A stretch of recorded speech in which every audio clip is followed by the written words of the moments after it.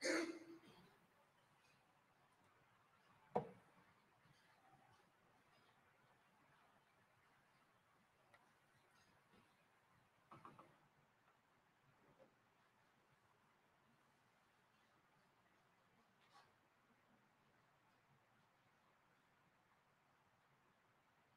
are y'all doing today?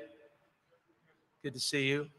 The first thing I've noticed about the COVID era is in this forum is that if you guys are smiling, I can't tell it. And if you're frowning, I can't tell it. So it's like a win-win or a lose-lose. I'm not sure which one. But before I forget, also, I want you to know that if you have any questions anytime, for me, you very much can raise your hand, and I'll try to repeat the question after you ask me. We also have a microphone up here. So if you want to come up and ask there, but certainly during the talk, you can do that. I want you to do that. I kind of envision that. This first talk in particular, I'm kind of laying the groundwork. So I do have kind of quite a few slides, but I may go quickly through them somewhat. I've got some film clips I do want to show.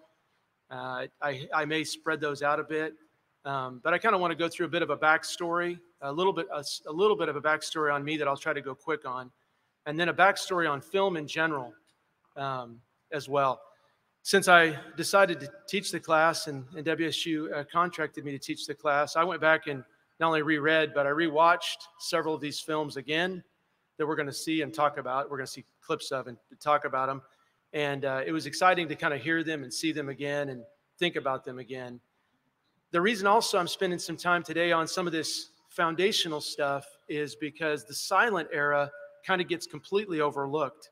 And while I don't want to belabor it for a long period of time, I want to at least talk about it, at least address it. So a little bit about my journey. Some of you guys know me. I know some of you all. I recognize some of you all, even through your mask. And I have 2 degrees from Wichita State. They're both in history. I'm a history professor at Friends, if you didn't know that. And I've been a teacher for about 25 years. My original degree was secondary ed social studies, so I've spent about half of my 25 years or so in middle school and high school teaching. And man, as difficult as it is at the university level, you can imagine what it's like right now at the middle school and high school level. It's very challenging for all those teachers. I still consider myself one of them in many ways. In fact, I got asked to teach a class at the high school level about 2 weeks ago. Not sure why, but it kind of came out of the blue. I said no. But it's going to be such a challenge for those guys. But my background was academic and journalistic writing. I worked for the Wichita Eagle from 1992 to 1999, worked in the sports department. I covered primarily basketball and baseball. Those were my 2 kind of favorite sports. I had a pretty good run in baseball, so it kind of got me a job. I got that job before I had a degree. Academic and journalistic writing is so different than film script work, and they're all just so unique in their own way. I always tell people that while I was finishing my master's at Wichita State, Dr. Miner, who was my mentor, he taught me to use big words and explain things well and all those type things, which is sometimes difficult to read. And one of my first assignments at the Wichita Eagle covering a sports game, one of the editors immediately told me back, or sent me in those days it would have been different than today, not an email, but he sent me a message, and he just basically said, stop using words that most people don't know. And I thought, wow, that's different than what I'm being told at school. So you've got to keep that in mind. And our big picture is history in film. I'm going to get to that a lot the next 3 weeks. So how do you take historical stories, real facts, and make them into a film? Because you're going to have to really pare it down. You're going to have to really squeeze. And you're going to have to figure out what the big turning points, the hook points, and things like that are. And that's a challenge. And I've often told the story of going with a fellow historian to see Tombstone, which maybe, well, I know later I'll tell you a little bit about that movie. And when we watched the movie, I thought it was great. I was there for entertainment because I may be an academic, but I want to be entertained. I think all of us do. And how we get entertained is unique. But anyway, we got up, and I was thinking, man, that was a great movie. They really brought Wyatt Earp to me and Doc Holliday in a way I'd never seen before. And my buddy got up, and he said, well, that's it. I'm either going to watch movies or read books, but I can't do both. Because he was aggravated because they had some things just wrong. And so that's the dilemma that's in front of any filmmaker who's trying to do history, or any historian who's dreaming of making their story into a film. And the other kind of prelim story, just a prelude story to kind of interest you, hopefully, is that when I finally did film work myself, I was working with an actor named Buck Taylor, and I'll try not to overuse his name, but Buck told me that one time he was in a movie in the late 80s, which we'll get to that era and talk about how films were made then. And he said that he was in a movie, it was one of these TV movies about the Alamo. And in the movie, in the script, he was the one guy that rode away, that got out before it all went down.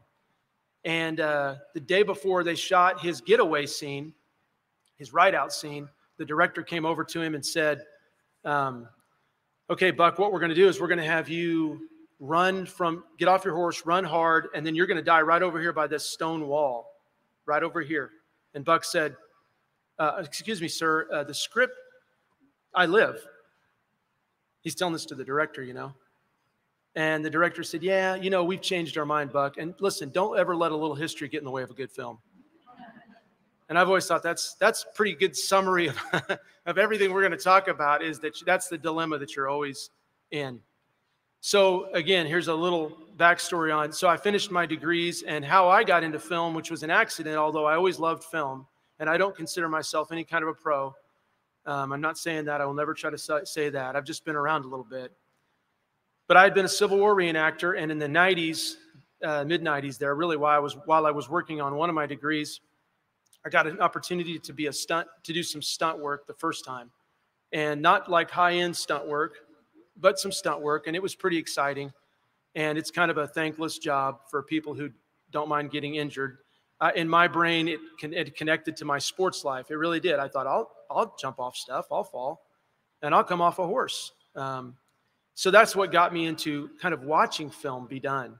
And of course, in the 90s, you saw documentaries kind of rise with Ken Burns as the Civil War and many others. Ken Burns kind of came to his height during the 90s. And so that was when I kind of got interested and got to do what some people called in those days close-up extra work, where you might get paid. You know, a lot of those bigger movies, they'll employ like 20 people to stay around that never deliver a line. You see that in almost every movie.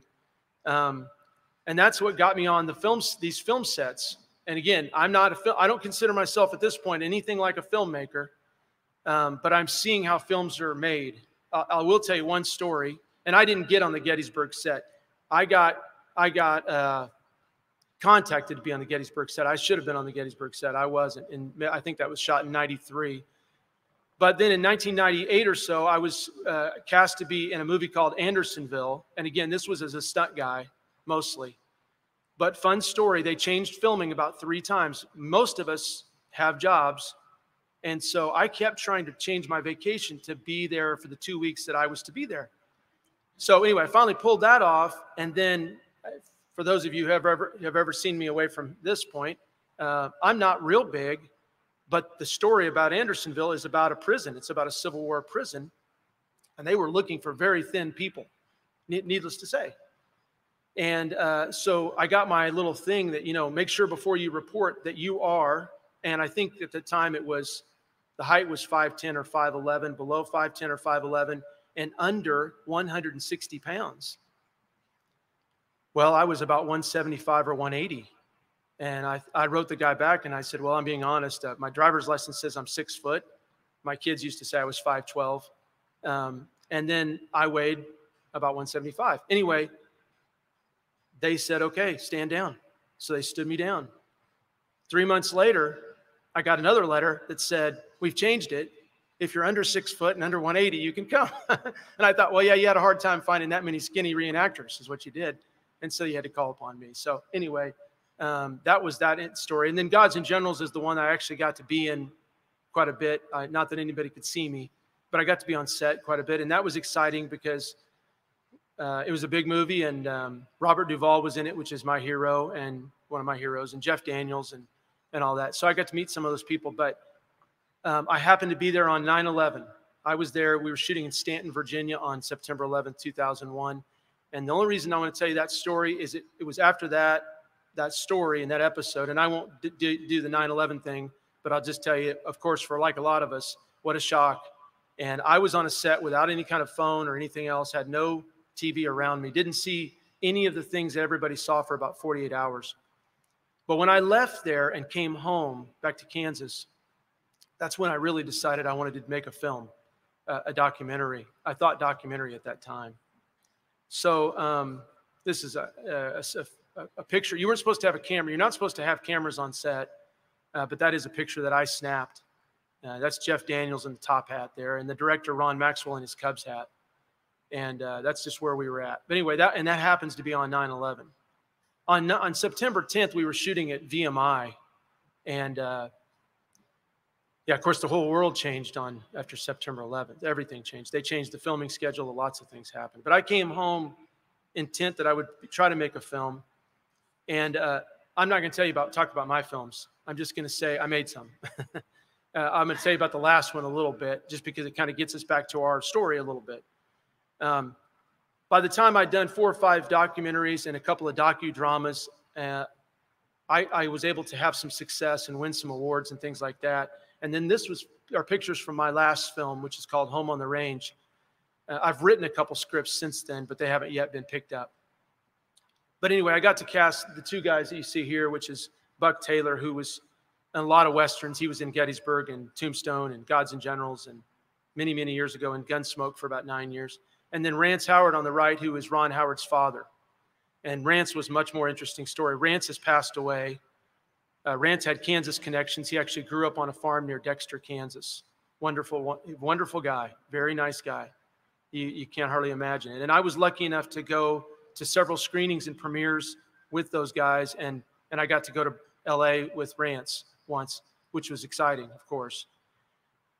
Those experiences were cool, not just for the sake of being around those people, but both these men loved history very much. And you could talk to them about it all the time. And they obviously, they picked their roles oftentimes based on that. So I'll come back and tell at least a story or two about Buck later on, because Buck has made a very conscious effort to be in stories that relate to history. Sometimes when you get to a place, you have that option as an actor, as a talent.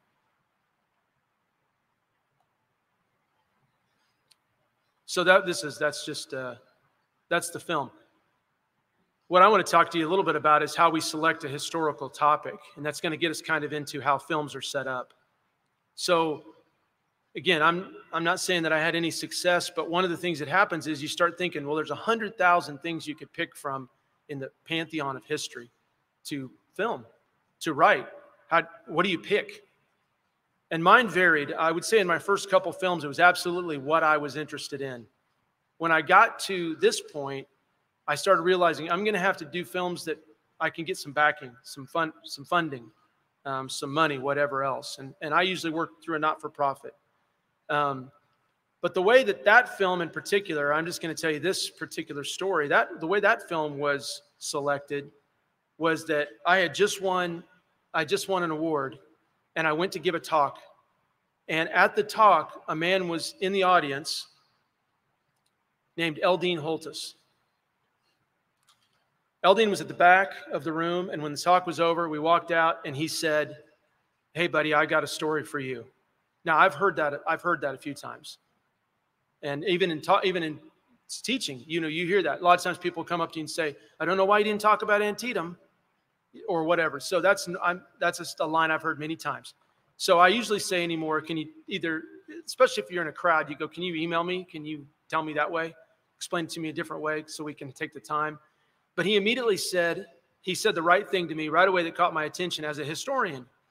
He said, "I live on the property where Home on the Range was written."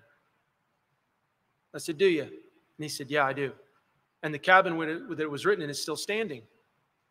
And he goes, "Do you teach Kansas history?" And I said, "I do." And he goes, "Did you know that?" And I said, "I know the cabin's up there, but I don't know much more." So I was curious. So I would just tell you, his hook to me was he made me curious. Typically, they say in filmmaking, you got to make them curious early on. Who's who, what's going to happen, whatever.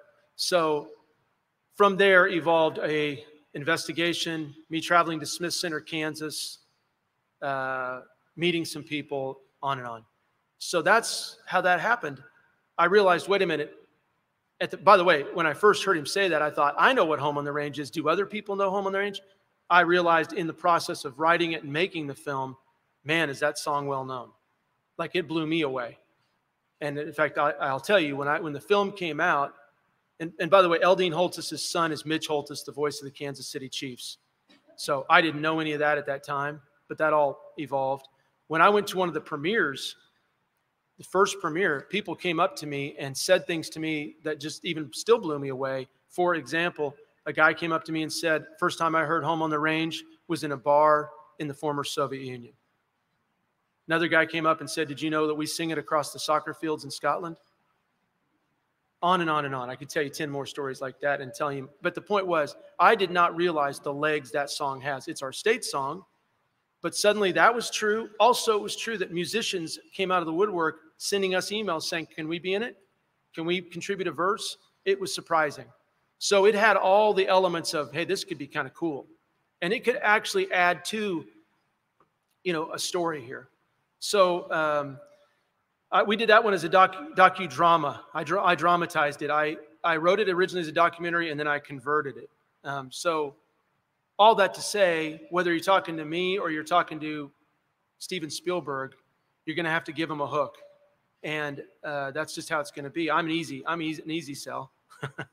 But those guys aren't. And it's challenging, of course. So one of the talks I've given before is, how do you make that transition? You write it, then how do you film it and all that from script to screen? And so now this is kind of where I want to at least investigate, not just for my purposes, but in general, kind of what is a screenplay? And I start kind of by saying what a screenplay is not. For one, it's not a novel. It does have to be played out, and you'll have to dramatize it. And screenplays are hard to read. Sometimes it's hard to read them and actually envision what's happening. That really is. It's not a historical work. Like I said at the beginning, you probably can't go into the depth you want to go into. So pick and choose your spots. What's more important? And it's not a play. The fourth wall has to be present. You have to keep one wall away. So you can't be that open in a film. So that's important. A film is a visual medium that dramatizes a basic storyline. It deals in pictures, images, and sounds. Man, again, one of my lessons was how impactful sound is to the process. We don't even realize it. We don't realize that walking by a refrigerator or coming in and out of a door or tripping over something, all of those have got to be connected to sound, not to mention music. And I'm sure some of you guys have experience with this, the memory of the audience. I'd done some acting. I didn't consider myself a great actor. But when you're on stage, you can act and make an error and then be amazing, and people will forget the error. Not in film. You make an error in film and it's printed. It's forever. People will be talking about, like my friend when he got up and he said, man, I'm going to have to either stop reading books or stop seeing movies. He'd remembered the three things. But you can kind of make up for it in public speaking. You can make up for that in a play, but you just can't do that in film. It's the same way. And again, that's so amazing how impactful that is. You might see 90% of a movie, and they may just nail it. But they bring in two actors that can't carry the day. I mean, it's the truth. It's how it goes. Or music that doesn't equal the rest, and it's dropped so hard. So anyway, those all convey a structure or a storyline. And so I will just tell you, when I'm even watching now, miniseries is in the last decade, right? Miniseries have really come back strong. And I know we're older in here, but some of the series that in the last decade that have been so strong, I'll tell you a few that have been really strong. One is called Breaking Bad. The challenge to those shows is that you've got to keep being good. You get a couple, 3 bad episodes, you're going to lose your audience. And, so filmmakers, they look at that stuff and they might even go back and say, hey, in season 3, you really dropped off. 50 years ago, when we were younger, that's when a studio would come in and say, we're going to cut you, we're going to kill the series. So those are all important parts. And if you think about it, that's not different than a book. It's not even different than my speech today, my talk today. I've got goals, you know, and I got to try to stay up there as best I can. So again, I said this is structure. This is, if you can make it through this, you've made it. You've made it. Because I'm giving you structure here a little bit. I apologize, but I'm trying to be educational. So in almost every story, I used to teach with an English professor who always used to say, you know, there's only 3 great stories, and they're all just retold over and over and over again. I'm not sure if you've ever heard that, but there's some truth in that. I always hated that because I always thought, man, you're limiting me. You're limiting us. You're saying every time I pick up a book, it's like another book, and I didn't like that. But in each story, you do have to create what you see up here, which is a setup, a confrontation, and some sort of a resolution, all in a storyline. You also have to create some plot points, you know, of some sort, somewhere in there as well. I don't like even looking at that when I'm writing. So I wrote a 125-page script about 6 months ago. I got contract. I was compensated. It's the second script that I ever was really, where somebody contacted me and said, can you do this? I spent 6 months researching it because I tried to base it on historical events. But I immediately went to my books because I thought, okay, this guy's actually paying me. So I can't screw around here. I got to be good. And he has certain expectations. And so I immediately looked at that and I thought, I've got to hit my marks, right? Because he's probably knows what he's looking for. And I'm saying that's tough because it kind of bogs down my creative mind a bit. Hey, I got to turn here. Man, I got to get another plot point, or those kind of things. So those are the challenges that you're balancing. I told myself after about 50 pages to just write and come back later and see what I'd done. And that's what I did do. I came back later, and actually we brought in 4 people who, just like academic life, they ripped me. They basically, no joke, I had one guy who had like 117 comments. I went through every one of them. And the head guy told me, he said, hey, make sure you remember, it's your story. So if you don't agree with 115 of them, that's fine. We'll see what we think at the end, or I will. I'll make the final call. It's kind of what an executive producer would do. That was an interesting process. I had never done it quite like that before. So now I'm going to transition. I kind of gave you a little bit of a backstory on just the process, and I could say a lot more about the process, but I won't. I want to start talking about the real thing. And I imagine you all recognize the guy here on the left, my right, Charlie Chaplin. But this is a fascinating period, and I wanted you guys. I know you may know that the book that I suggested was the kind of an early Hollywood book about really silent actors primarily. It's kind of the pre-1930s story. I suggested this book because I thought even if you don't read it now with me in the next 4 weeks, this is cool to read later. And they're 5-page, 3-page, 7-page. Some of you may know these people's names a little, maybe not at all. But this is really the founders. But anyway, this is called My First Time in Hollywood. I think I have it on a slide here in a minute too. But I loved it. I loved it because, again, I'm a story guy. I love stories. And several of the stories in here really give you a feel for how Hollywood was founded and how it went from a town of 4,000 in, say, 1890 to the Hollywood we know now.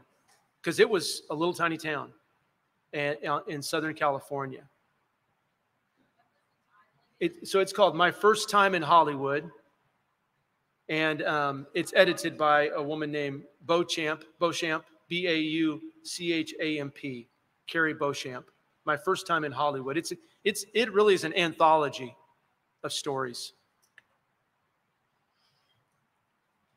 So I tell you that now because this is kind of the day that I'm going to talk about some of this and some of these stories. I'm going to share some of them, but a lot of them I won't. So you'll still enjoy reading it, I think, especially if you have an interest in early Hollywood or early film.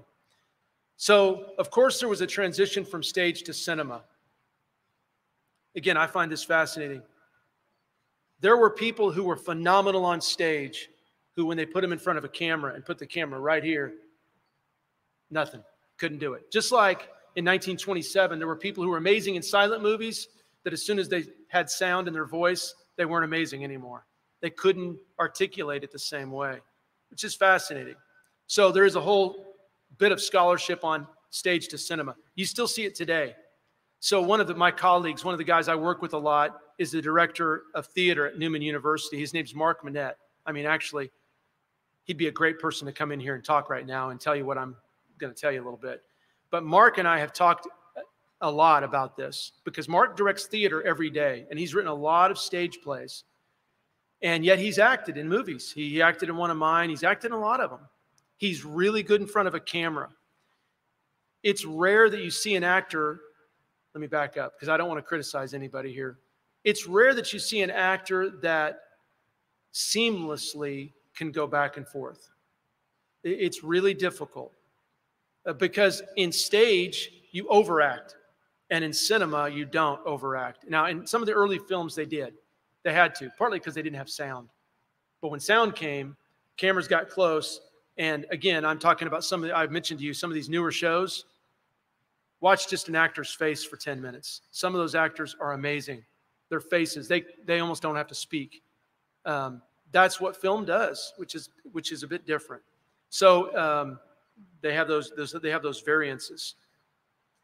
So the historical part of that is the images of life in general as photographic art. Of course, in the 1830s, you have photography, which begins very crudely, of course, as you all know. Then you move to, this is my terminology, you move to essentially flip books. We all know what flip books are because that's image, image, image, and then spin. Many of us had them when we were kids, and we loved playing with them, you know. But that's image, image, image. So you don't really have a moving picture. You're just moving the picture, animated art. And that was something that they were using in the 1870s all the way through about the 1890s. I'll show you a version of that in just a minute. And then you finally get to the 1880s, early 1880s, and you're experimenting with moving or changing images. And what I mean by that is you're getting close. Now, a lot of people will remember certain names. They'll remember the Lumiere brothers or Thomas Edison. And again, some of you all may know this. Most of Thomas Edison's films are on the Library of Congress website. You ought to go if you haven't gone there. It's called The American Memory. And you can actually go to loc.gov and watch, 1891, The Sneeze of a guy sneezing. These very shorts that he begins with. And then he moves all the way up to 1900, 1901, 1900. He actually films William McKinley's inauguration. 1901, he tries to film the execution of William McKinley's assassin. He tried to film it live. If he did, it would have been kind of the first sensationalized thing that was filmed. They didn't let him. They ended up filming a reenactment a short time later at the same location. But anyway, those films are actually all on loc.gov, and I think the folder is called American Memory, if I'm not mistaken. It's been a little bit since I've looked, but I think it's called American Memory. So the 1880s and 1890s kind of sees the rise of, and we're going to see some of this stuff, but they sees the rise of Lumiere, Thomas Edison, his work, and some others. So many people consider this to be the beginning of film. Edward Muybridge, man, the guy himself is interesting. I could give a great historical talk for 20 minutes on Edward Muybridge because Edward Muybridge was an Englishman who came to the United States. He was weird as heck. Creative people oftentimes are weird as heck. Seems to go hand in hand. But he was very, very strange. He got married to a woman much younger than him. The story goes, he found her with another man. He killed the guy. He was on a murder trial. He got loose. I mean, they later said it was defense or a fight. But he was an odd duck, always, all his life. And he was always doing stuff a little bit different. And he was always trying things a bit different. He'd experimented with photography early on. And by the 1870s, he's doing what some people would call animated art. In the 1880s, and again, he's not the only one, but we got some examples of what he did.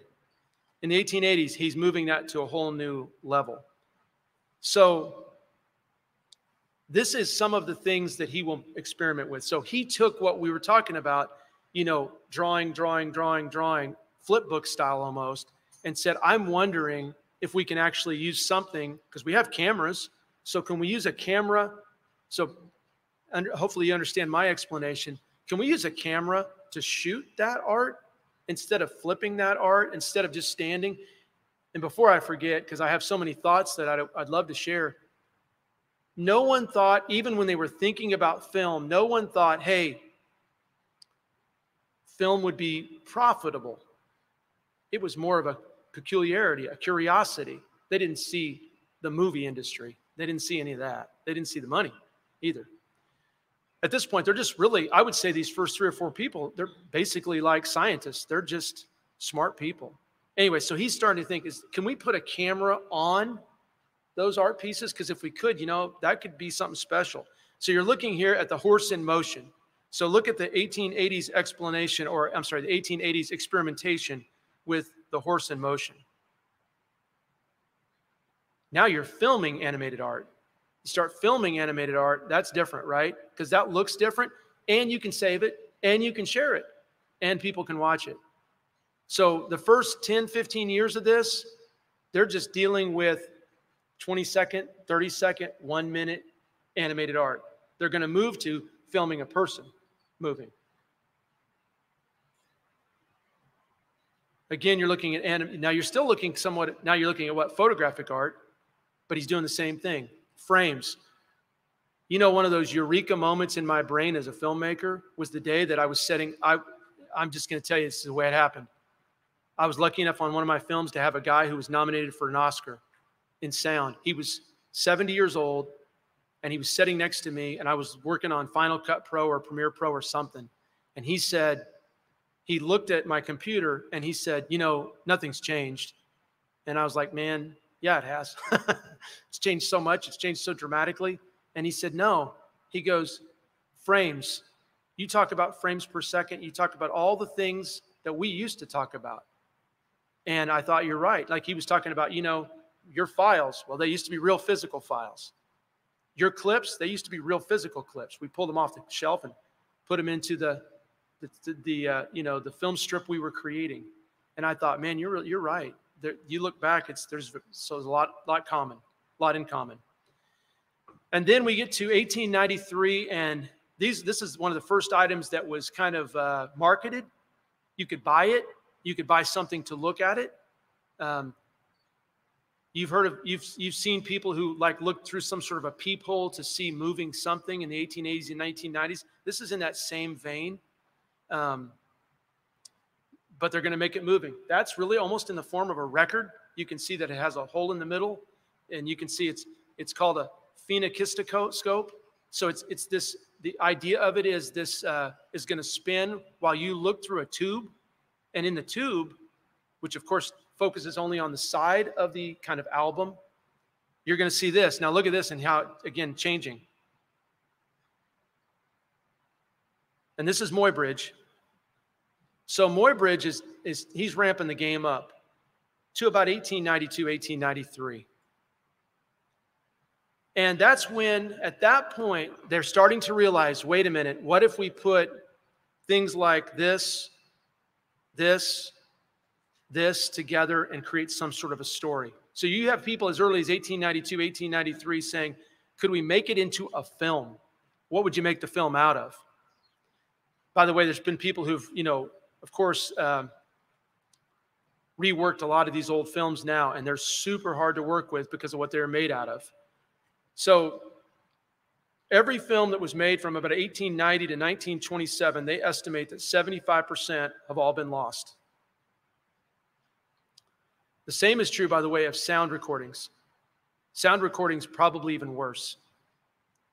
When I did Home on the Range, I actually had, since I'm a historian, that's my first job, my profession. When we were doing Home on the Range, I'm reading the accounts of the story, and I realized, I don't want to tell you the whole story, there was a lawsuit involved as to who wrote it. In fact, that's the premise of my film. Well, in the lawsuit, one of the pieces of evidence that came forward was that someone in 1905 or 1908 had recorded someone singing it. And if that was true, these people in Arizona who brought the lawsuit, who said they wrote it, couldn't have wrote it if this guy over here was singing it to someone else in 1905, 1908. So that someone he sang it to was a man named John Lomax. Some of you guys, if you know that name, his son Alan Lomax was very famous for doing this, but Alan's dad, John, was prior to him. So I contacted the Library of Congress because of what I just told you earlier. And I said, hey, did John Lomax's recording still exist? And amazingly, within about 2 days, one of the archivists and researchers there contacted me, and he said, they do. Because now I'm like, are you serious? Could we have the original recording? Is it possible that that exists? Is it possible that I could use it in the film? And by the way, the original recording was a professor who went and recorded an African-American cook who'd been on the Chisholm Trail. He walked up to this cook in San Antonio, Texas, set down a machine and said, sing. And this cook sang 20 songs. And I'm going to go back for a minute, so bear with me. This picture I show you here, sorry, that's the story in my film of that moment. That's an Edison cylindric recording device. It scratched basically a recording on a really hard, what looks like a record. Well, anyway, guess what? He found some of those recordings. He sent me MP3s of those recordings. He sent me an audio file. And, well, I listened to it. It was almost an hour long. And what I heard when I listened to it was, if it was an hour long, I listened to 55 minutes of scratching that I couldn't tell, unintelligible. I could make out one song, and it was the song, Oh, Bury Me Not on the Lone Prairie. It's the only song I could make out. He took those recordings to a friend of his who transcribed all that music into a book called Cowboy Songs, published in 1910 by John Lomax. Pretty incredible story.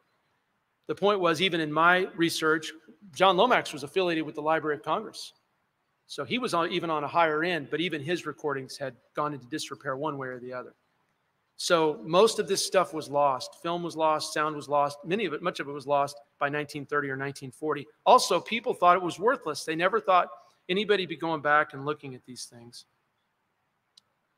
So this is what we consider to be, so we're moving our way up here. And here we see what some people consider the first motion picture, or the earliest surviving motion picture.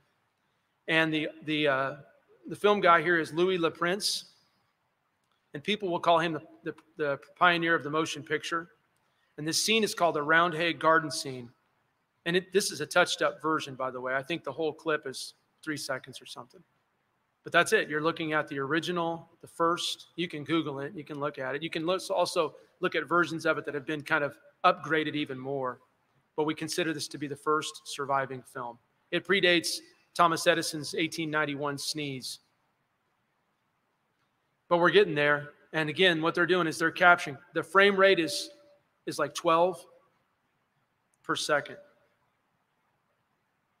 So here was the competition. When this came out, game was on, because the competition was on, again, kind of among the pioneers of early film. So Edison was involved, of course. I mean, Edison was no slouch. Edison's kind of gotten a bad rap in the last couple of years. I now have students coming up to me telling me that Edison was nothing. I won't go into that. I don't want to talk about it. I mean, I know what they're talking about. He could be kind of rough at times. He could be kind of a bully and all those things. And I understand that. But he also was a genius in many ways. But anyway, his kinetoscope, which was a device for viewing sequential images.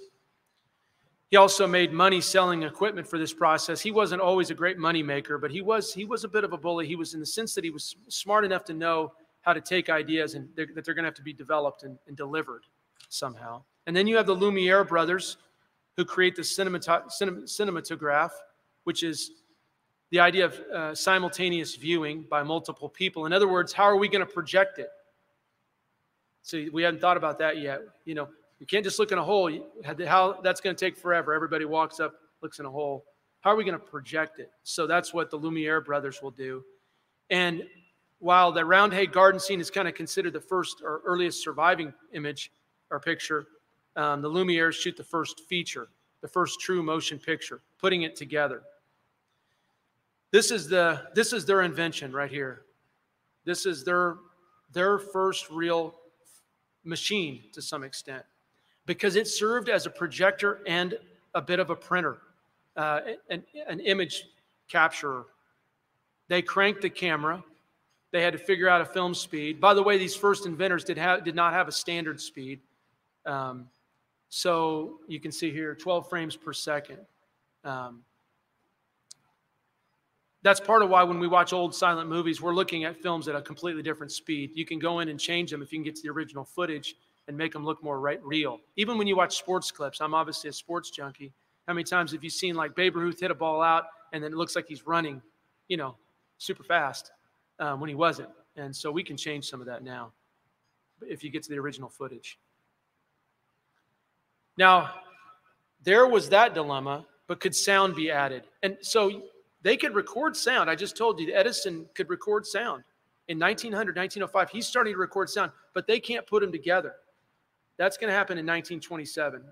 They know they've got the knowledge, but it's just difficult. It's all going to have to go on that film strip. And how does that happen? And how do you cut that? And how do you change that and all that? So the proper educational way to say this is they could not synchronize audio and video together.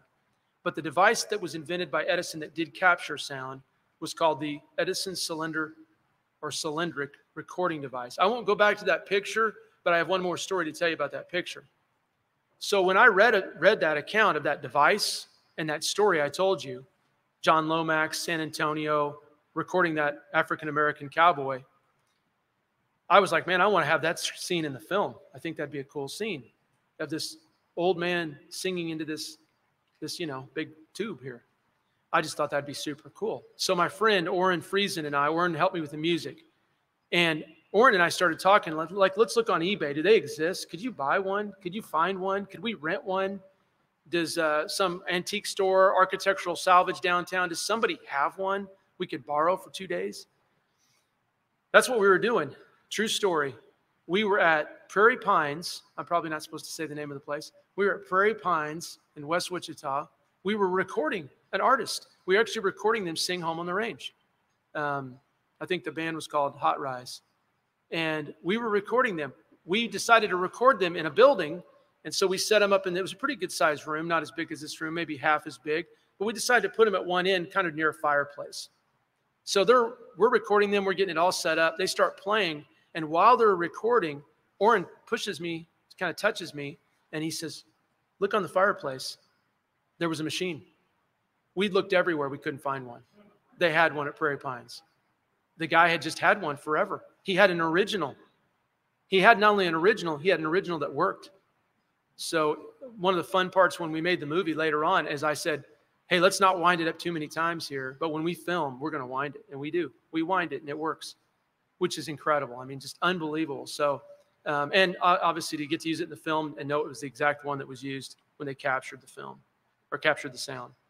So anyway, so this was the challenge. And finally, you have the Dixon experimental film, which tries or makes the first attempt to put together some music and some visual, some sound and some visual. Yeah, I did bring it back because I just wanted you to see it. So that's the machine.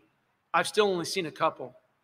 They're unique items. You can see even in working one how difficult it would be to use it and how difficult it would be to retrieve the sound and play it back again. Very challenging. So this was an actor here named Matthew Greer, and so he wasn't a professional singer. He sings in our film. He did a great job, but I didn't want a professional. I mean, I thought the guy didn't sound amazing on the recording that I did here, so I figured he was a cowboy, and so that's who we used. So he sings one verse of Home on the Range. I'm going to do this next slide, and then we'll take a break here in just a second, and I might ask if you have any questions before we take the break, but this is a good place for us to pause, and I'll show some clips in the second half so you won't have to hear me nearly as much. So the real turning point in the film part was the invention of celluloid film. Because that's one of these interesting things about history. You're looking for a standard. I mean, it happened with the railroads, happened with so many things. You can't use the things universally until you come up with some sort of a standard. We always hate when, a government entity comes and does that. But the bottom line is for uniformity and for the ability for all of us to get to use things, sometimes it's necessary. So celluloid became you'd had nitrate before, nitrate film. Now you have celluloid film. It became the industry standard. It was strong. It was flexible. It's neat to go in some of these old places like the Wichita Orpheum now, because you can see some of the old projectors that showed some of those films upstairs, still in the projection room. 35 millimeters wide and using 4 sprocket holes on each frame. This became the common way. And that doomed all predecessors at that point. Basically, every film kind, make, whatever, before that now was just obsolete because it was going to be changed. I want to end the first half here by telling you one story that's not on the slides. So I want to tell you a little bit about Hollywood for a second. So you all know Hollywood's in Los Angeles, and now we have an impression of Hollywood. And I just told you I was there 2 summers. The last 2 summers, I was not this summer, the 2 previous. It's a madhouse. It's crazy. I'm a Midwesterner, so I like going there in one respect, but I'm there and I think it's exciting. And about 5 days later, I'm ready to leave because I just need some wide open spaces and all that. Well, Hollywood was once, as I said a minute ago, Los Angeles was about 5,000 people in about 1890. No one would have thought it was going to be the film capital of the world. They thought the film capital of the world would be New York City. No doubt. New York City was where everything happened. By the way, money was in the East. Money was always in the East. You would think of, can you even get money to Kansas City or St. Louis back in the day, 100 plus years ago? So why Los Angeles? Well, here's a couple reasons why Los Angeles worked, which we already know now, right? Weather. The original film studios were going to film a lot outside. They had to film outside. Where else can you have 12 months of good weather? Los Angeles. It's a big reason. Second reason was, at that time, to buy places in downtown New York City and try to even convert them into the things that you wanted, be flexible, whatever, too costly. So you're going to have a handful of people who we'll talk about after break, a couple of them, who are going to go out to the unknown thinking, I'll just at least try this and more will come. And then they'll realize some of the things I just talked about, 12 months of good weather, things like that. Well, a fun Kansas connection to Hollywood is that, and this is new, by the way, this is new information to me. I did not know this. And I didn't put it on here either. And I didn't read it in our book. Well, I did, sort of, because one of our accounts from a guy named Harold Lloyd, who was a great silent actor, who I'm going to try to show a Harold Lloyd clip in a minute. Harold Lloyd actually mentioned the guy's name, so he does say something about him. So there was a gentleman named Harvey Wilcox who lived in Topeka, Kansas. And again, LA at that time, about 5,000 people. Harvey's wife was very ill. Harvey was married to a woman 15 or 20 years younger than him, and she had had a lot of health trouble. Harvey, by the way, himself had probably polio. He was in a wheelchair. So somebody told him, I'm sure you've heard these stories, somebody told him when his wife became so ill with some pulmonary issues and lung issues, hey, you should go west. Climate, etc., be great for you. So he went to Los Angeles purely to see if his wife could get better. They got out there. They were there about 3 months. He couldn't believe how good the weather was. He couldn't believe how good the scenery was. He loved it. He wasn't a film guy. But what he was he was a real estate guy. And he said, you mean all this land is just wide open for the picking? There were no claims. There were no problems. There were no challenges. Los Angeles was a Spanish mission town. And there was a lot of wide open areas out in the valleys. So he's a real estate guy. So he goes, and he's going to make a purchase of a bunch of that land. Meanwhile, his wife is not getting better. He comes back to Topeka. She dies. By the way, if she had lived, he'd have stayed in Topeka. She comes back. She dies in about 3 weeks. He remarries. He tells his second wife, when I was in LA, incredible, beautiful, gorgeous, 12 months of summer, basically. So they decide to go out there. He goes out. He buys land. When he buys this land, he buys 2 developments. He asked his wife, what should we name that development? She said, Hollywood. That's where the name came from. It was a real estate development. That is also why the early sign says Hollywood Land, because that was a real estate development started by a guy named Harvey Wilcox from Topeka, Kansas. Harvey died in 1891, but those early film people, they're really going to that subdivision known as Hollywood and buying some property, and that's how it all goes. Just kind of grew from there. So Anybody have any questions right now before we take our break? Because if you do, I'd be glad to answer them. And if not, save them up, and or not, it's fine too. But we can certainly take them on in the second hour. So let's take about a 10-minute break. Thank you.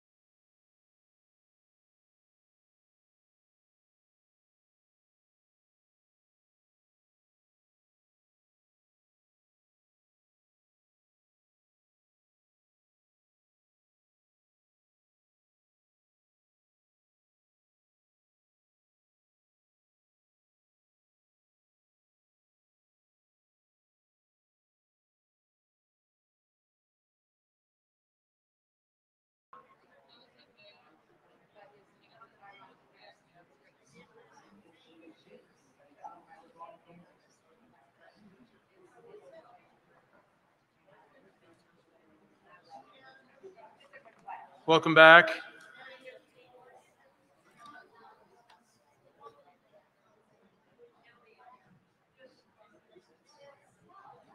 Well, a couple of you guys ask some interesting questions, and I'll try to answer a couple of those from up here because it might be easier. If I didn't introduce myself, I apologize, or my name anyway. I'm Ken Spurgeon, so that's probably important. And the other thing two or three of you ask is about Home on the Range, the film. You can get it. I don't have any part in that anymore, so I can't get it for you, but homeontherangecabin.com is where you should go. Homeontherangecabin.com. It's owned by a foundation. So what ended up happening after the film was out was that there was foundations that actually supported it. In fact, the Kansas Humanities Council paid for the project, part of the project. But anyway, the foundation that owns the land where the cabin's at owns the rights to the film. And I know they're selling it on there, probably by DVD and maybe streaming too. So if you do have any interest in that or the story further, or even supporting that, homeontherangecabin.com. Another question that was a good question was the book that I referenced. So John Lomax, he wrote several books of kind of collections of songs that he found. And but anyway, it's called Cowboy Songs and Other Ballads. And you can still find it on paperback, apparently. I just knew of the original edition. I mean, I have a first edition, I think. But anyway, there were other volumes that came out in the years to come. It's how a lot of music was saved. I'm sure you all know that, but it's how a lot of music was saved, was these guys going out and recording anybody they could find singing it, because a lot of that stuff had not been transcribed into sheet music. Feels like there was another question that I got to ask I was going to mention. Can you hear me better? Okay, good.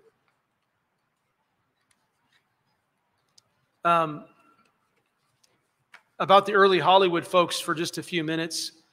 It wasn't like an automatic thing that once even filmmakers were there, that there was going to be success or a boom in Hollywood. It was a process.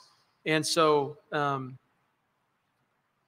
this should say, this is my mistake, by the way. The quote is, there's America and then there's Hollywood. So take off my N there. I realized that when I looked at this, I somehow mistyped that. But actually, that quote comes from inside the book by Noel Coward. But we've already talked a little bit about why Hollywood. But, again, we would maybe say today, we would look at Hollywood and say it's almost a fictional place even now. It is to some extent. But it's not. But the irony of that is it always has been. It's always been different than any place else in the world. It has to be different than any place in the world. No other place is doing what they do. And so, and that's for good and bad sometimes, probably. And it always has been for good or bad, probably. And I think one of the eye-opening things when you're in Hollywood is, and I don't want to tell you a bunch of Hollywood stories, because that's not our point. But in the book, at least, they're talking about how the film industry landed there. But I think one of the weird things for those of us who were not in the film industry, didn't grow up around it, it's almost weird to realize how it was done, especially until about 30 or 40 years ago. Very rare that they went on location. They didn't really go on location until the 50s a little. And then, of course, now much more often.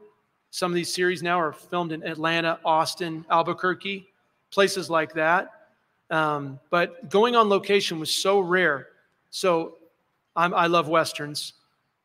John Ford really was one of the first people who really said, I'm going to take my crews and go out in the middle of nowhere. So The Searchers is filmed in Monument Valley, and The Quiet Man is filmed in Ireland. But that was so rare. Instead, what was usually happening was they were filmed in Hollywood and they just kept repurposing the same sets. And so, in fact, a fun story for me personally, I told you this a little bit earlier, was when I was with Rance Howard. He said, I'm of the era, I'm of the generation, and he starts talking about where certain things were filmed. He like I said, he loved history, and he says, well, we filmed the Griffith Show in NBC.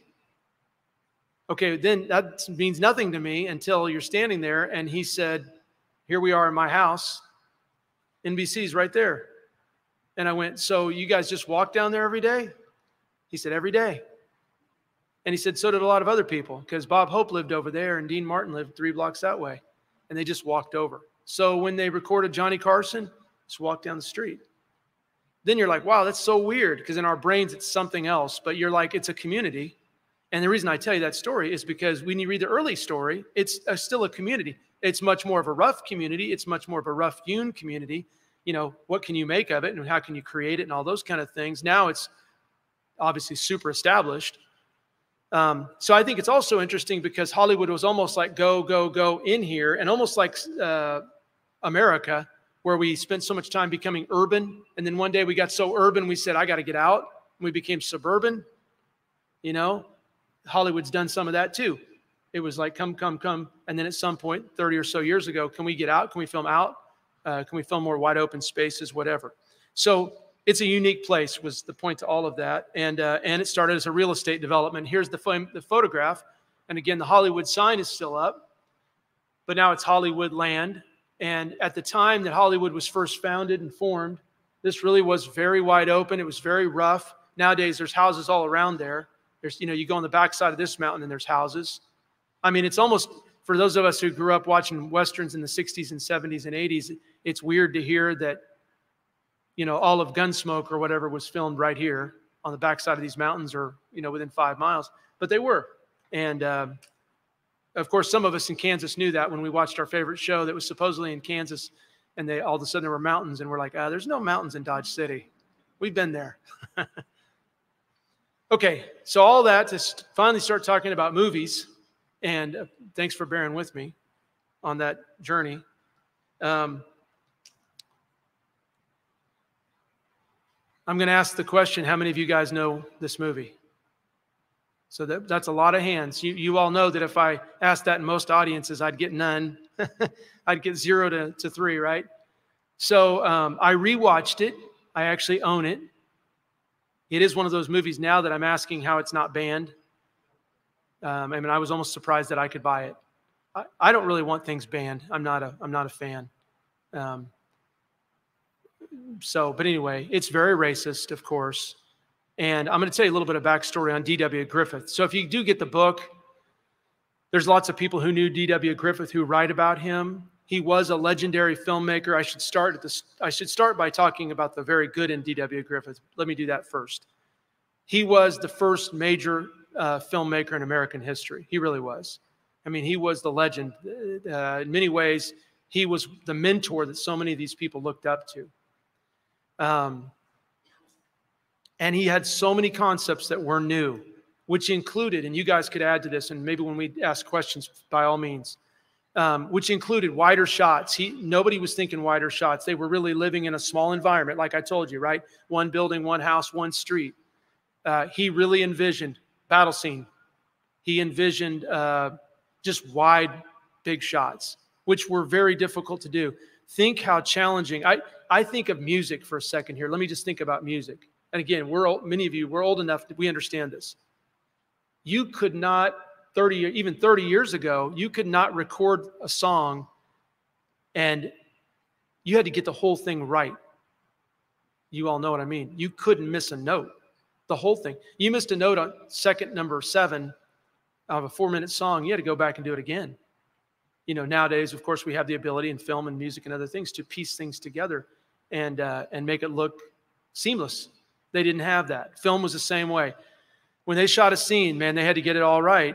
You know, it was so difficult to do. So anyway, he kind of revolutionized the wide shot. He revolutionized large action. He revolutionized layered shots in many ways. And he tried to bring history to movies. So you can't talk about history in film and not talk about D.W. Griffith. He is huge. This film was huge. This film was premiered, and it premiered or screened at the White House. Woodrow Wilson. This was not some backwards, nobody saw it movie. Now, guess what? It was banned in one state, Kansas. Now, there were some showings, but Kansas went after it. William Allen White didn't like it. It was a glorification of the Klan. It was absolutely a glorification of the Klan. And it was pretty much, no, it wasn't pretty much, it was very much anti-black, very much. So, and today, like I said, today, I don't know how long most of us could even sit and watch it. You know, I rewatched the whole thing about 2 weeks ago, mostly because I told myself I needed to, because I wanted to make sure I had in my head some of the imagery that I, you know, if you asked me, or just that I wanted to know. Yeah, question? She asked if this is an original poster. I believe so. There were multiple. There was more than one. But by the way, we're going to see a clip in a minute. When they show things like Lincoln, or I'm going to give you the storyline in a second, but when they show like Lincoln or Appomattox, they show the surrendered Appomattox. It's incredible. The guy really looks like Lee. The guy really looks like Grant. The detail is fantastic. Grant had on his staff an Indian, a Native American named Eli Parker, who was full-blooded Seneca. Did you know that the surrender documents were basically composed by a Native American? Most people just blow Eli Parker off. D.W. Griffith has a Native American standing right by Grant. He nails the image very well. Like, it kind of blows you away. I thought, man, there was no movie from another 80 years that got that scene right. So his imagery was, you know, inside the camera was really good. It's his perspective and his racism and some other things that are challenging. I wanted to say this other part real quick. So his father was a Confederate soldier, and his father was in the Ku Klux Klan. He had family members that were leaders in the Ku Klux Klan, and even a grand wizard of the Klan. So he liked the Klan. He based it on a book called The Klansman, which I think that it does say that on that poster, which was written by a guy from South Carolina. It was a very radical book. The Klan had a great rise in 1915. If you didn't know that, the Klan looked, or tried to look, mainstream. They did. They made an attempt. They were on college campuses. They had Klansmen who were a fraternity at KU. They were mainstream. Now, you'll have people who say all the time, I don't think my ancestor knew. That's a great question. Because I do know by day, the Klan did all the marketing they could do to go out and take food to the poor. They played a great game. I totally get that. I have no idea what your ancestor thought. I have no idea what your ancestor thought. Or mine, if mine, I haven't found any of mine that were in it yet. But I do know this, the organization was terrible. And the organization was really doing well. There's a couple theories why 1915 was a rise in the Klan. One theory is, and I think it's true, you have a tremendous amount of immigration in that era. It's really rising. The nation, we're becoming very international. You know, World War I is coming. There's a lot of that going on. You have had a lot of people protesting about the country. People like Leon Czolgosz, who killed William McKinley, basically, yells, "I'm an anarchist." I mean, there's people who are yelling out loud, "Down with America." We live in the same time right now, maybe. And that's a challenge. And so it gave rise to, I'm not saying it's right, I'm not saying any of it's right. It gave rise to kind of a white supremacist, nationalist, very pro-nationalist, keep out the foreigners. It gave rise to that. So it hit a lot of chords, because this movie comes out 1 year into World War I. Now, we're not in it yet. We don't join until 1917. We really have to be dragged in. Wilson's trying to stay out of war. He's pledging neutrality no matter what. Okay, look real quick about the summary of the film, because I want to show the clip. So the summary of the film is that the Civil War happened. It was terrible. And they are unfavorable to Lincoln, but they're more favorable to him than many other Northerners.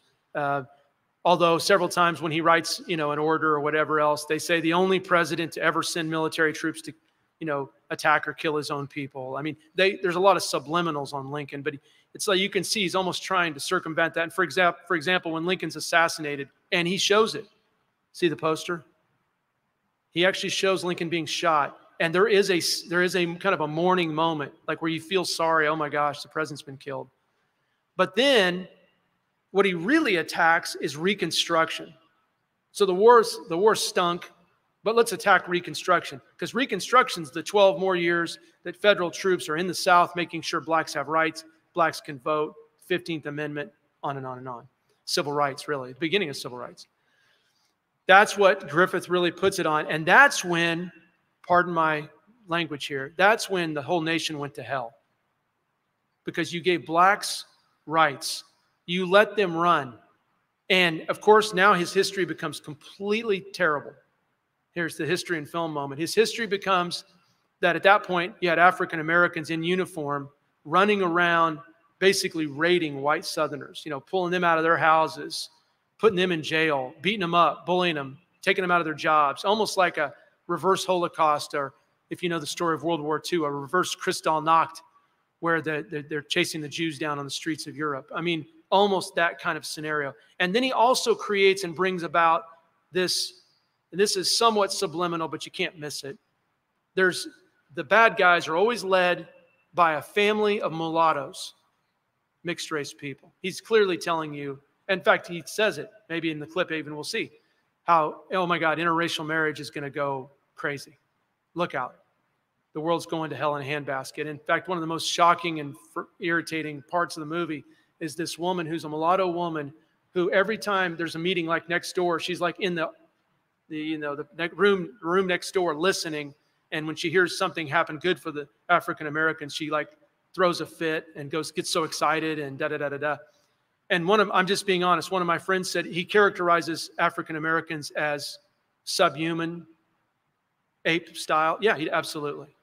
So you're thinking to yourself, people watched this, people saw this, the President of the United States said it was a good movie. It's kind of a gut check on all of us. Okay, I want to watch this, and I'll say a few more words after this about the movie.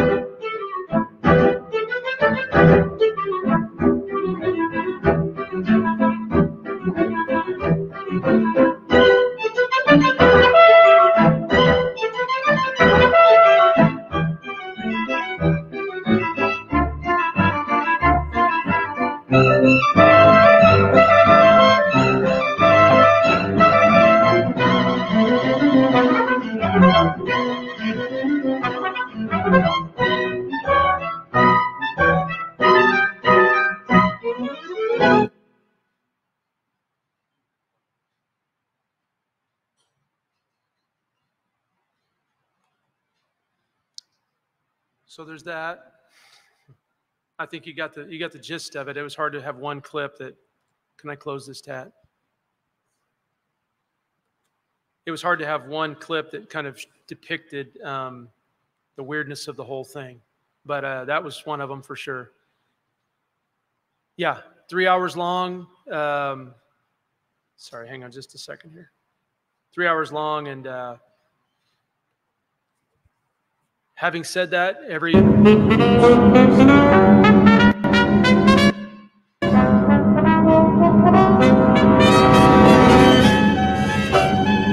you can see we're going to go somewhere fun next.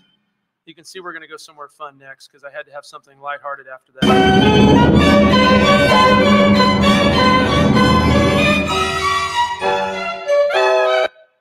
It says I've paused. So yeah.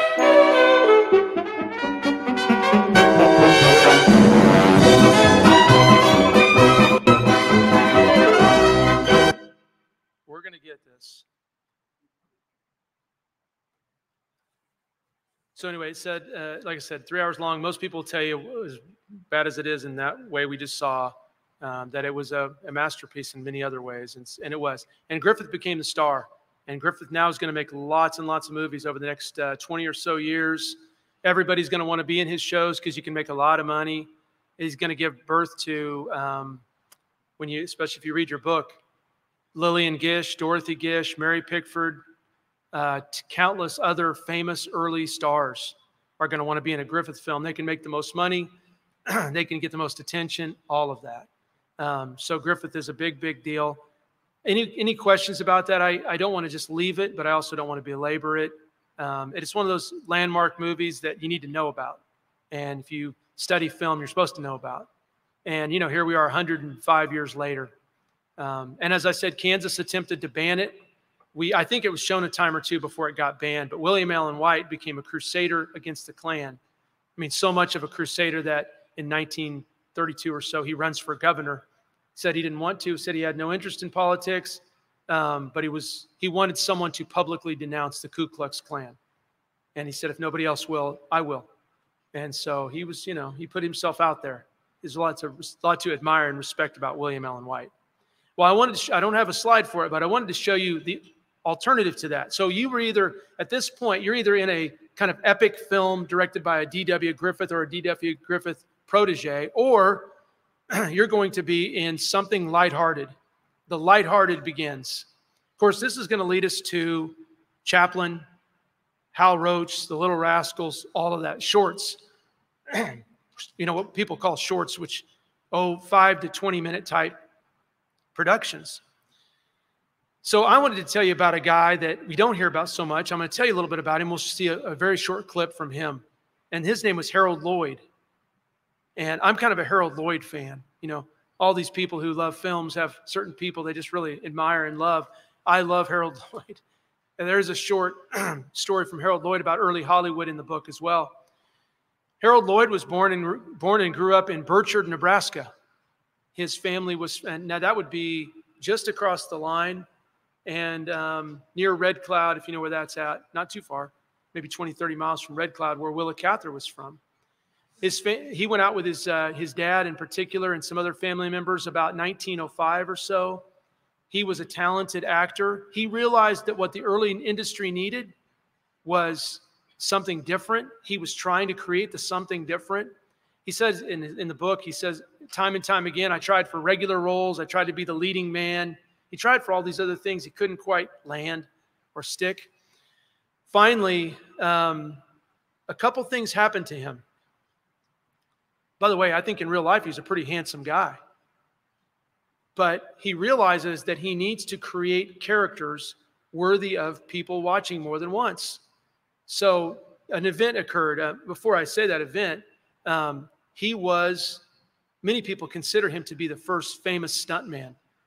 I feel bad if I don't mention Buster Keaton's name, because Buster Keaton was the man, So I love Buster Keaton. Don't think I'm saying he wasn't. Keaton was as reckless and crazy as anybody. But Lloyd realized I need an edge. I need something different. I think in those days, in many ways, being an actor in Hollywood was almost like a small business. Create your brand, you know. I think that's true. I think that was true for a long time. So in 1918, Lloyd was on a movie set, and they were messing around with fake explosives, quote unquote, fake explosives. And Lloyd had in his hand, I forget if it was a stick of dynamite or something like that, and he's acting like he's lighting it. It wasn't fake. It blew up, and it blew off his thumb, I know his index finger, and maybe another one. He thought, my career's over. He was a stuntman. Half of his gig was the ability to grab, hold, swing, punch, whatever. And he just got a terribly messed up hand. He had a doctor in Hollywood build him a prosthetic hand. Now, again, what's cool about this is he's like, I got to be able to use it. But he also realized the beauty of that was, guess what else? If I got a fake hand, you could hit that hand really hard. So when he comes back in the industry 6 months, a year later, he starts thinking of ways to use that hand in a way to, because it looks like a real hand. He's got a human-looking prosthetic hand. Anyway, so that was number one. I could still be a stuntman, but now you can really hit my hand, or I can hit something that looks like I shouldn't be able to hit it. The second thing he figured out was glasses. He started wearing glasses. They were totally props. And this is what he said. He was from Bertrand, Nebraska, and he said, I wanted to be an everyman. I didn't want to look like a matinee idol. There were those guys out there. Valentino was coming up, Rudolph Valentino. There were guys who were good-looking guys. I needed something different. Plus, stunts, comedy, trickery, that was his thing. So that's what he made his name doing for the next 10 years. But here's the next thing about Lloyd. And again, as a Midwesterner, I'd love to tell you that this is what the Midwesterner in him.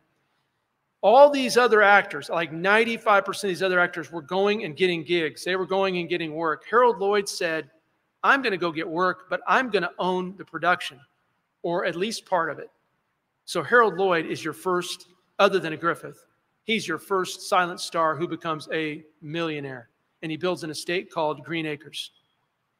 And I'm going to forget his wife's name, maybe Mildred Davis, but don't quote me. I haven't thought about that for a long time. But she was a famous silent actress as well. So anyway, he was in several films in the 20s. The most famous one is called Safety Last. And we're going to watch a little clip from Safety Last. Now, he doesn't do all the crazy things you see him doing, but listen to this. And again, this is where younger audiences would like this too. There's no CGI in 1915, 1920, 1925. You can't fake anything. If you're like Buster Keaton and you see a wall come down and the doorway only clears you, that's for real.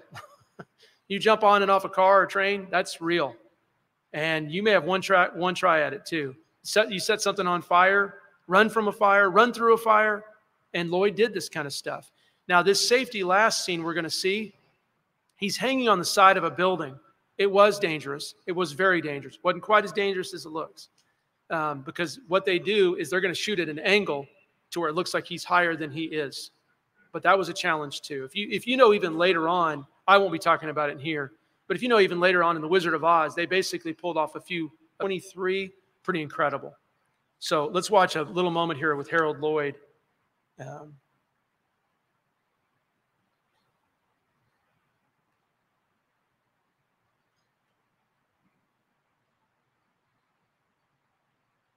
a little bit delayed here.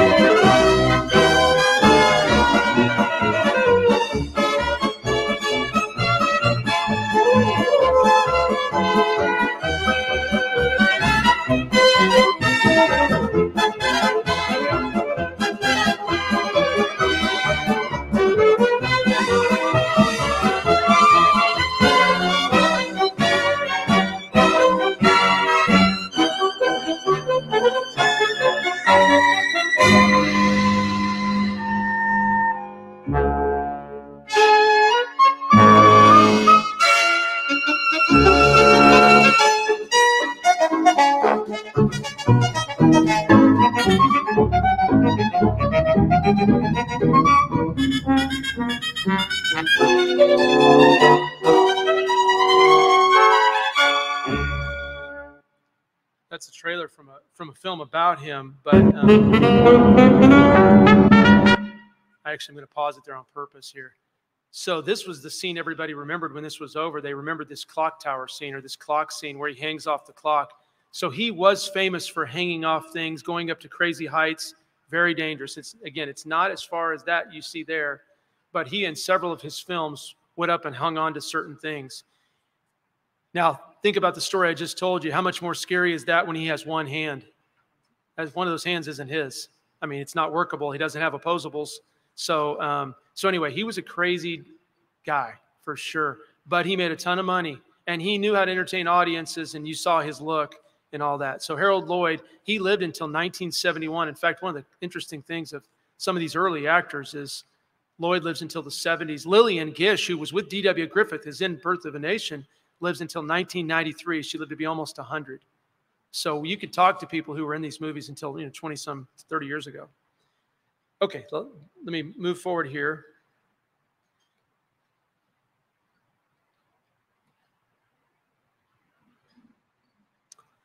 So we say 1927 is the advent of talkies. First film with a synchronized soundtrack.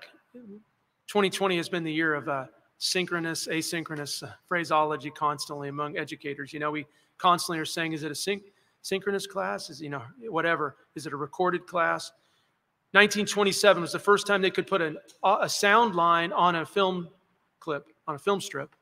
And this is one of the earliest of those films. Don Juan, starring John Barrymore. The Barrymore family was, of course, a famous family. A lot of these movies were at least allegedly historical in nature.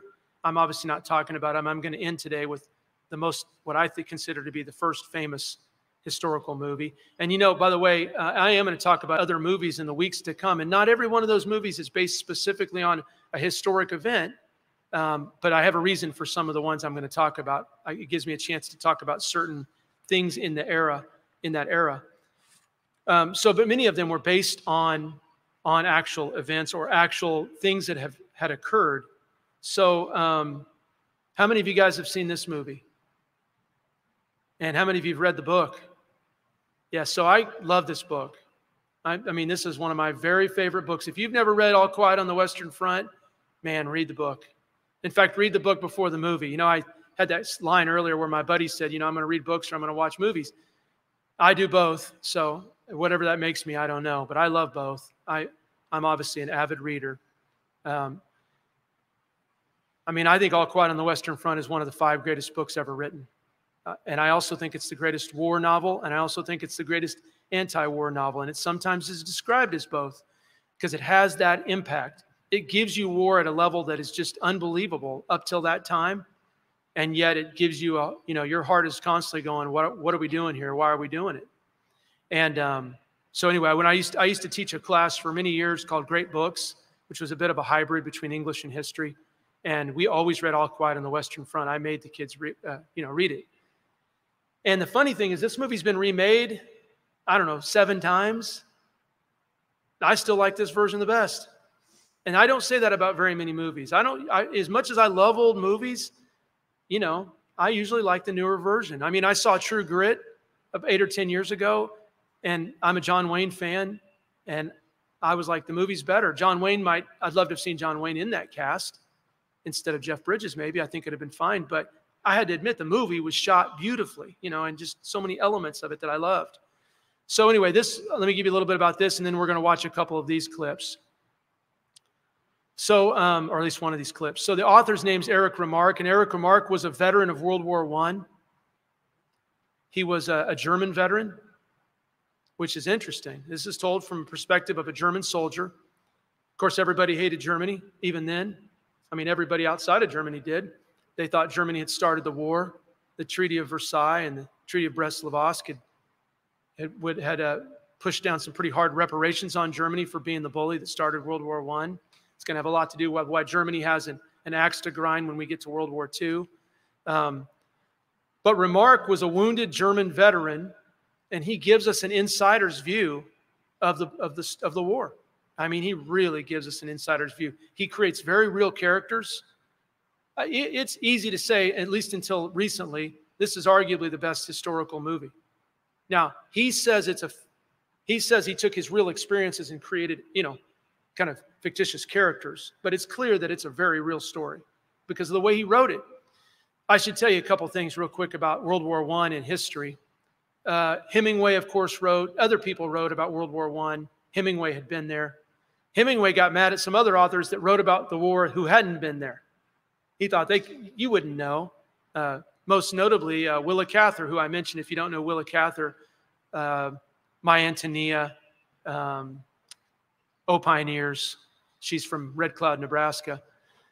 She wrote a book called One of Ours that won the Pulitzer in 1922, 23 maybe. One of Ours, I think it's called. Hemingway just ripped her. He basically said, what would a woman know about war? What would a woman know about writing about a war? You have no idea. So that's another story, except what I'm getting at is, I will say this, Remarque had an interior view of the war and people that was just incredible. So first time I read it, I was blown away. And I read it, I think, the first time in high school, and then read it again like 15 years later and just loved it. So we're going to see a couple of clips from it. But to also think this is 2 years into talkies. So, and it wins the Academy Award in 1930. I could tell you a lot more about the movie, but I won't now. I may say a little bit more about it later or next week even. But let me try to show you a clip.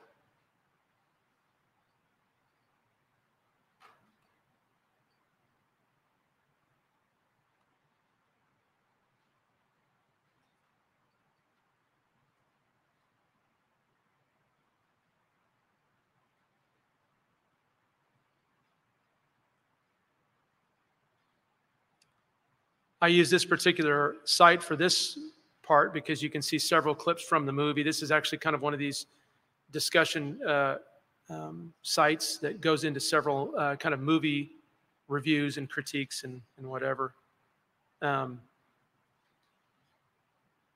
want to show you, I'd like to actually show you two, I think. They're both 2 minutes long, so they won't take us long to show.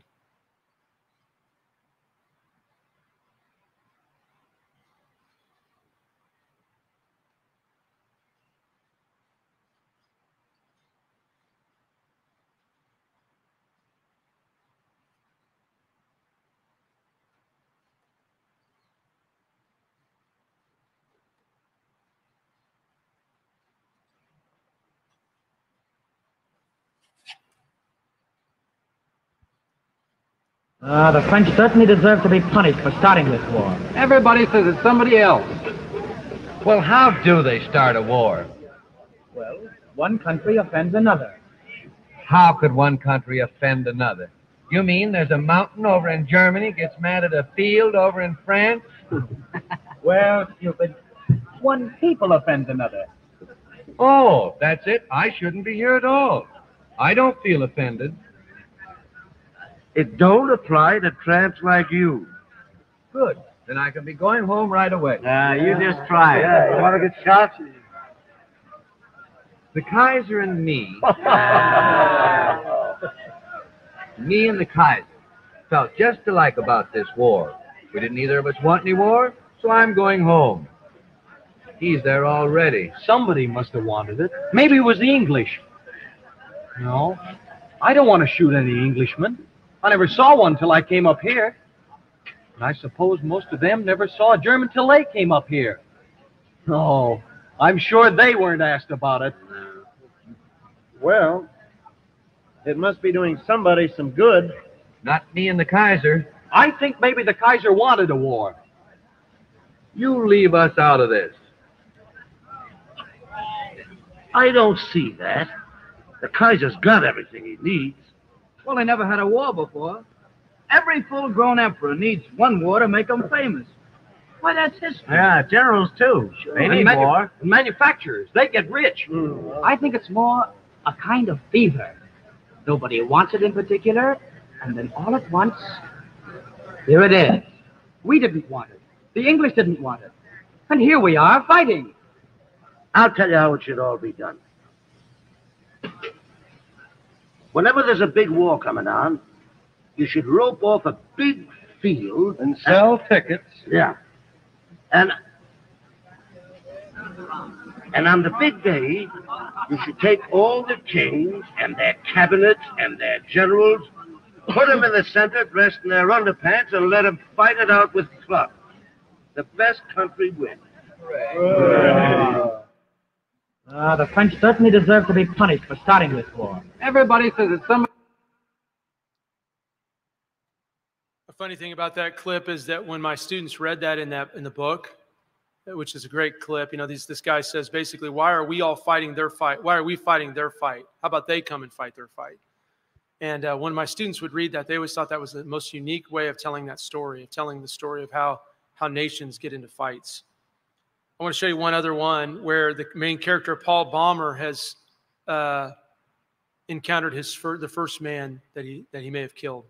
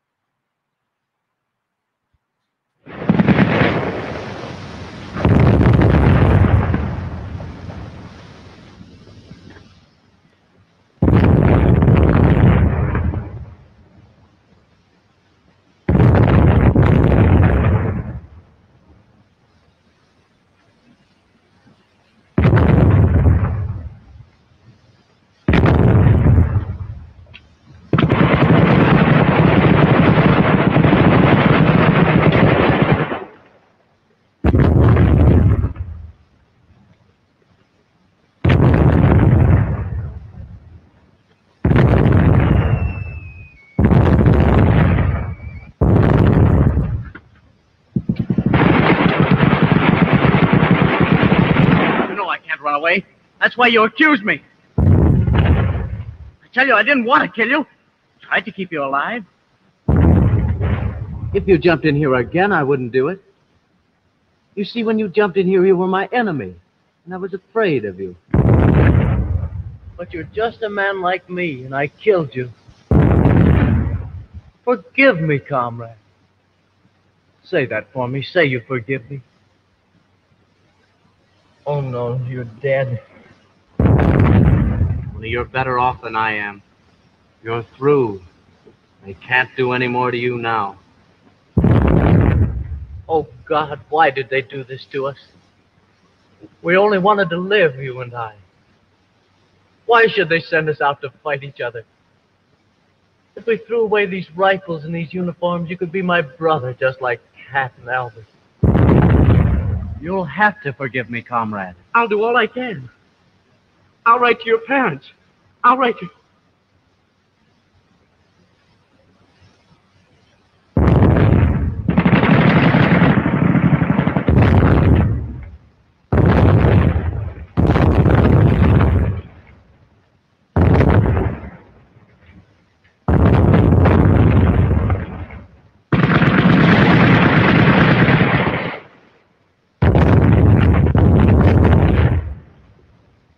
I'll write to your wife.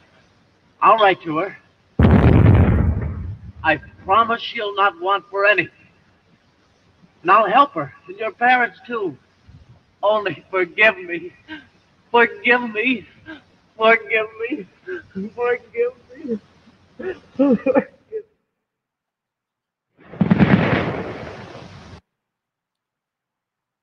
What I find interesting about All Quiet on the Western Front, it's an incredible story. But what I find interesting about it is how much more realistic it feels and plays than Birth of a Nation 15 years earlier. You can see the changes coming.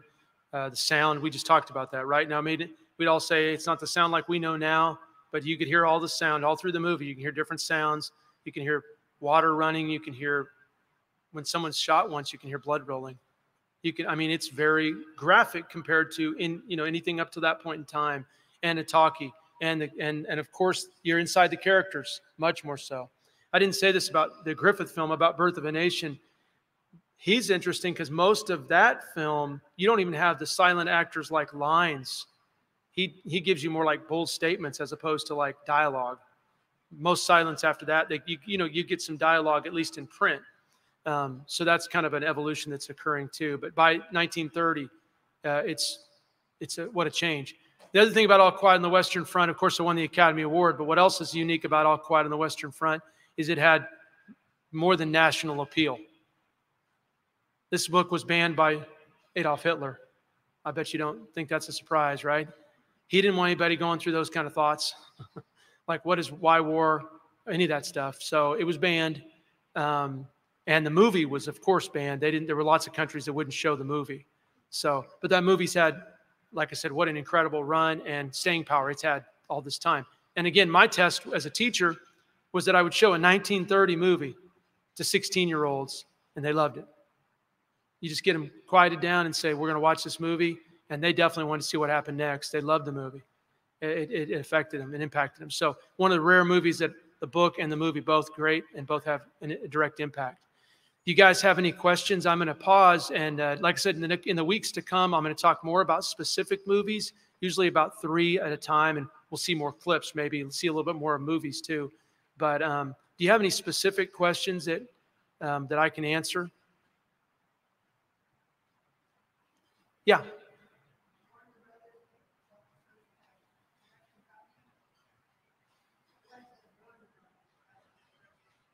Okay, I'm not hearing you. I apologize.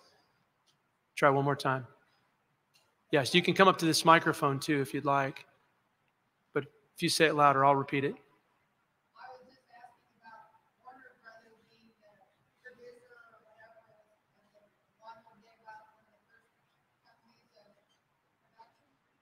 That's a good question. So she's asked if Warner Brothers was one of the original or early production companies. They were. I don't know. I can't remember if that is originally produced by Jack Warner, but they are early. They are very early into the game. Yeah. You guys know this. I hope I'm not insulting you at all. You know this. One of the things I say when I teach some of these classes is that our students and the younger people, they don't understand that when we saw a TV show or a movie, we saw it one time. In my house, I was the youngest of 4 boys. And man, when a TV show came on or a movie came on, like a Western, you could hear a pin drop in the house because you weren't going to miss a line. We were intent on watching it. We couldn't rewind. We couldn't go back. And so, and the same for the theater, of course. And of course, we still stay quiet in the theater. But it gave us attention. It gave us focus. We knew that we had one crack to watch it and all that. I remember as a kid even watching a movie one time, and it was a movie that was from the early 1950s, and I, for years, couldn't remember the movie, but I always thought I remember an image or something from that movie. So, and you know how many people would do that, and people would talk about that. There were many people who saw these kind of movies in the theater in 1930, and they never saw it again. You have people who are writing in the 1950s and 1960s and asking television stations, would you please find that movie and show it again? I remember seeing it when I was, 18 in 1930. I just think that's a part that we've missed. Of course, it's like books. We have such a luxury to get them when we want and whatever. Anyway, any other questions, Tad? Any other from abroad? Thank you guys very much for your attention. I'm going to imagine you smiled the whole time, and I do hope you'll come back, and I'll see you next week.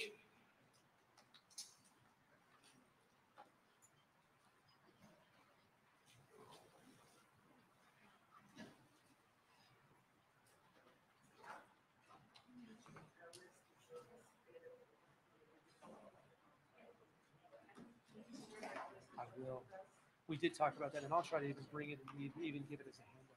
Because and I don't know, my challenge is knowing how many to include, but I might try to get to a 10 or a 20 or something, squeeze it.